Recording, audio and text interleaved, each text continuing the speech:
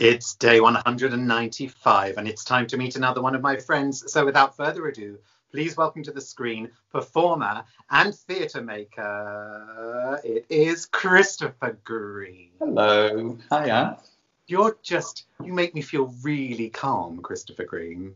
Do I? Yeah. Can I go on a Buddhist meditation with you and do yoga and shit? Well, yes, I am a Buddhist, and I'm a trained hypnotherapist. Maybe that's possibly what it's all about. Well, last time I saw you live on stage, you definitely hypnotised myself and my husband. We saw you at Wilton's Music Hall last year or the year before with your show. It's a fantastic piece of theatre. I loved it. It's really nice to see you. Listen, I've got 3 questions for you. Are you ready for your first one? Yes, please. Christopher Green, what is your recollection of our first meeting? It's absolutely, I can't remember.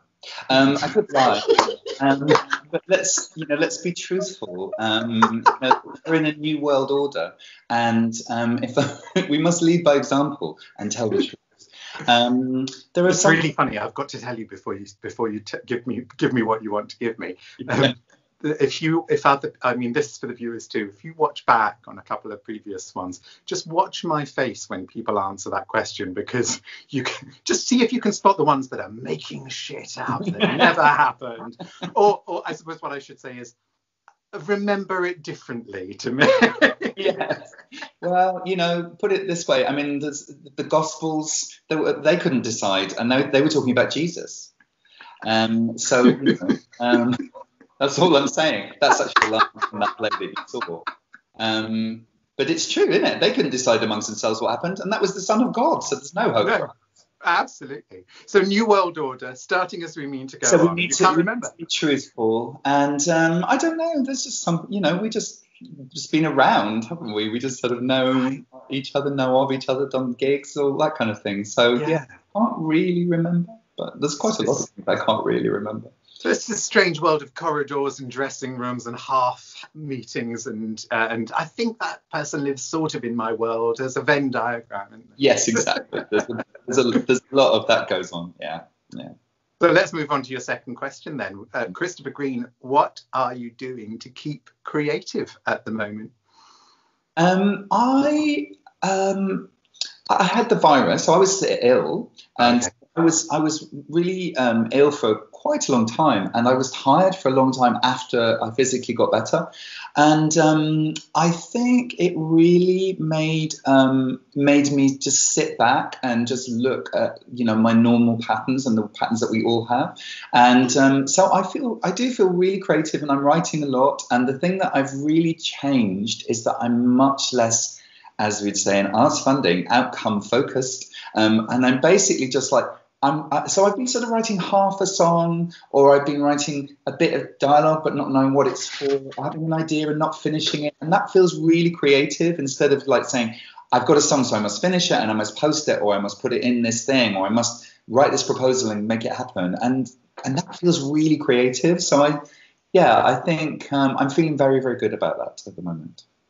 Brilliant. And there's such, I know there's a crossover, and I live it. I wonder how much you do. There's a difference, isn't there, between creating and creating content, and sort of when to share and what to show.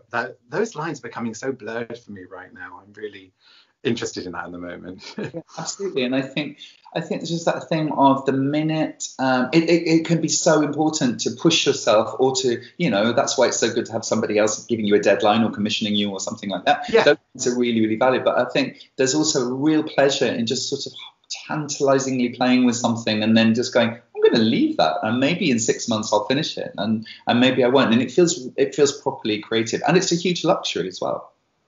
Are you ready for your third question? Hit me with that one, please. What are you looking forward to doing that you can't do at the moment? Well, I don't want to sound overly spiritual and zen and calm. Please do. I love that. Right now, this day of this week, kind of nothing. There's so many things that I'm loving about this time. And then there are so many things that I would love to do again, but not right now. So, right now I'm looking forward to this afternoon. And, I'm working with this kids group, between they're 8 and 9 years old, and we do it on Zoom. And it's not something I've ever really done before. And honestly, that 45 minutes I spend with them, my mind expands in ways that I don't normally experience. So I don't know. So that's lucky, because that's in half an hour. So of course there's lots of things, I'd love to be with lots of people and be surrounded by excitement and see lots of friends and all that kind of stuff. Yes, but right now, I'm quite content. Well, I should let you get ready for your Zoom call with these fabulous inspirational kids. No, they're just, I love the narratives, and they just change the world by changing the story. So there's a lesson for all of us. Listen, guys, we're running out of time. Don't forget to press the subscribe button. Now, unfortunately, Christopher won't be with me tomorrow, but I will see you tomorrow. Yeah, if we're saved. Oh, well done. You got it right. Excellent stuff. Thanks, Christopher Green, you tremendous man. Lovely to see you. Bye-bye.